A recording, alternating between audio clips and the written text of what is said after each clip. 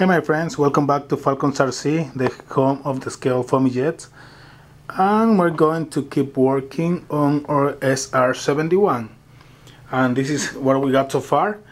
If this is the first time watching the video, I suggest you to go to my channel and look for the first video of it, so you can see how we got the scaling part, how we scale this piece of paper up into that big piece of paper right there that we're about to start cutting. As you see guys, it's only half of the plane. I already have it taped down to the foam. Basically what I'm going to do now is start marking the points, the main point that we're going to be cutting on. And I'm only going to mark the curve on it, and the straight lines I'm just basically just marking at that, you know, because it's not point on marking the whole line. We don't really need the whole line, you know. I'm do marking the ones that are short though.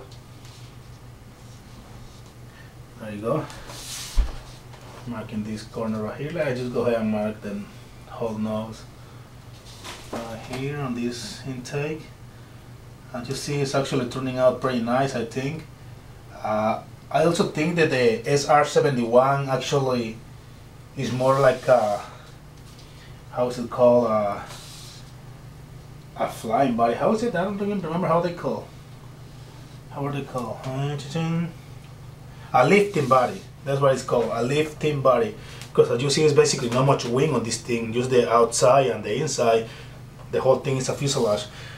This part right here, my friends, I actually recommend you to try to mark this fuselage into the foam too. Even though we're not going to cut it, we're going to be using it as a guide to get the fuselage on the inside. So do your best to mark it, my friends. As you see right here, I just went my ruler. Basically that's it. Now what I'm going to do, don't get the whole tape off of it. Use this side of the jet. See right there. Getting the tape on the outside off. If you can, just go ahead and peel it all off. If you can't, just leave it there. I'll get it off later. You see, I just flip it over to this side, and now let's do the same thing we just did on the other side. Let's secure this thing.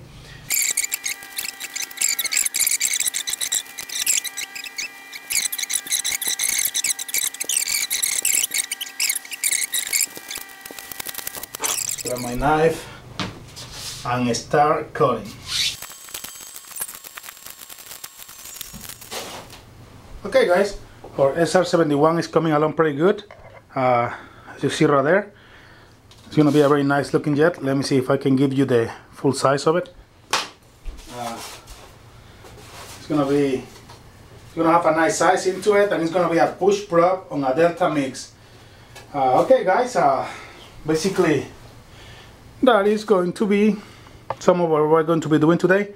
Real quick too, let's just go ahead and do this. You know check how thick is this, guys. Let's just go ahead and do the turbines real quick. Measure this right here and look how thick is it. Actually I have 2 inches and 3/8.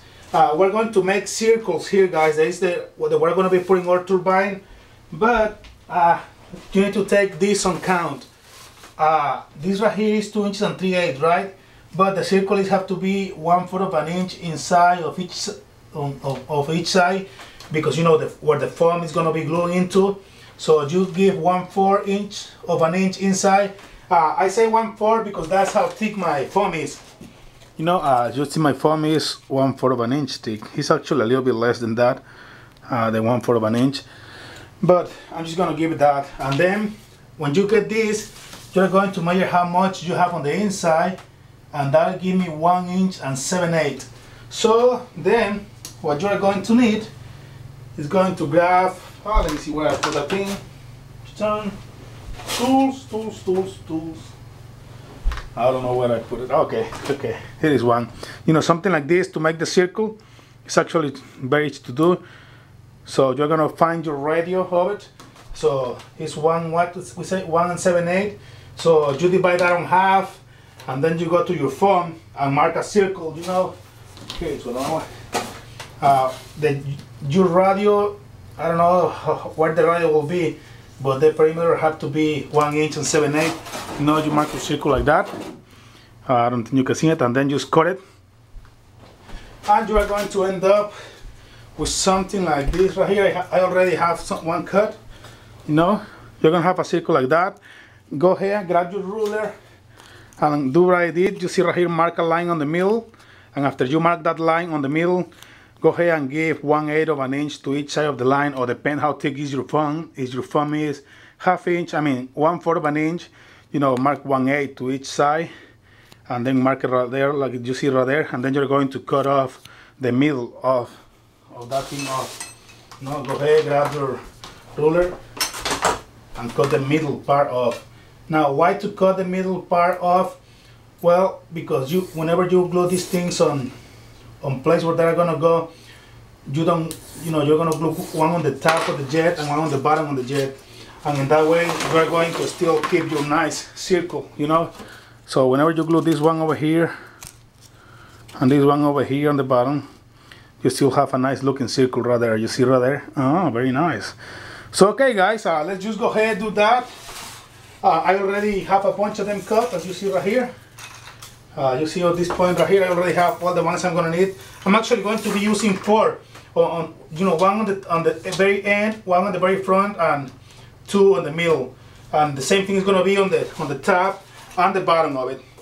Let's just go ahead and cut that. Go ahead and do that, and then we're going to go cut the turbine, the actually turbine on it. Okay guys, let's do it. Hey my friends, you see this is how far we got it right now. I actually happen to have some black duct tape, and this is the one I'm using to hang my ailerons or elebows, you know. And as you see, I already glued these little pieces on place, and I actually already glued this turbine on place too. And let's just go ahead, I'm going to go ahead and show you how I did this, you know. And the first thing you have to do is basically cut you a piece of foam right here, you know, like this right here long, and put it you know, a small strip, and put it around this right here, around your turbine. As you see, I just did it. And then you're just going to go ahead, let me get a pen right here, and mark it. And you know how long is it, and you know, you go ahead on your table and cut it nice with your knife, and put it again to test it, and you see if it's nice all the way around. So now you just spread it out and see how long is it, and that's going to be the length of this piece of foam that you are going to have all the way across. And then just go ahead and measure from this point right here to this point right here, you know, and you're going to have the length of it, and you're going to end up with a piece like this.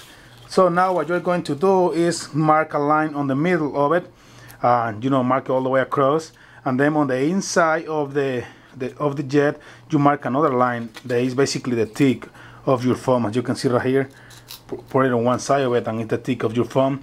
This line is where the vertical stabilizer is going to be located, and goes on the inside of the jet. As you see right here, this is the left turbine, you see on the inside of the middle line, and on the right turbine on the inside of the middle line, and it's where the vertical stabilizer is going to be located, you know, on an angle.